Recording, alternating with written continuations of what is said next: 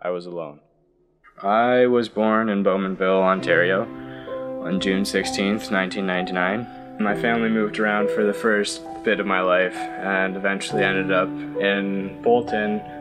I did relatively well in high school. I mean, my average has always been in the 80s, high 80s, 90s. I've had friends my entire life.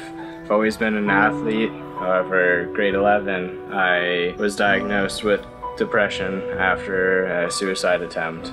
I've had 3 suicide attempts, and on the 25th of September, I almost died. And it also almost broke my neck. I was in critical care for 2 days, and then in the psychiatric care for a week after that. Mental health is really different. It's not something that people are aware of, and it's not something that people really consider a big deal because you can't see it. But in all honesty, mental health is like a broken arm. Though it's not as evident, you can't get an x-ray to say, oh yeah, you have depression or you have bipolar disorder. It should be treated the exact same way. It's the same thing with all mental health, and though it's invisible, that's why it's the scariest thing.